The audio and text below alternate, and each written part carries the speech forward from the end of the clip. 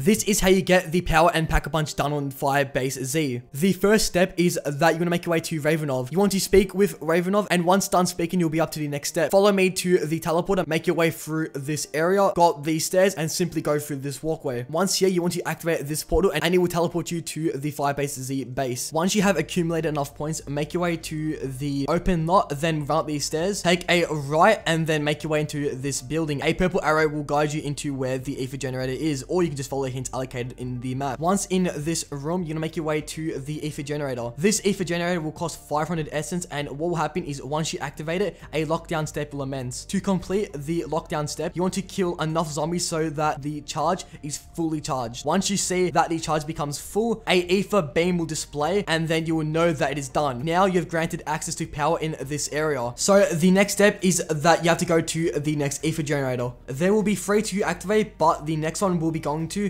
is the one in the data center. Make your way over here, and once you're here, you want to activate the ether generator. Same as before, you want to kill zombies to charge up the ether generator. Also note that if the damage becomes too much, the lockdown step will fail and that you have to do this again. Once completed, a burst will appear signifying to you that you have granted yourself power to this area of the map. The last and final ether generator will be located in the military command area. Once you have made your way over to this area, make your way to the military command ether reactor room. Once here, you want to activate the ether generator. Once you have killed enough zombies for this ether generator, a purple blast will appear, and this will mean that you have granted yourself power to the map. Also, a quote from Ravenov will tell you that the pack-a-punch machine also is working. So all this means is that if you make your way back to the village area of the map and go to Ravenov, you can simply use the pack-a-punch machine whenever you want to. This was a quick guide. I hope you guys enjoyed. I'll see you guys in the next one. Goodbye.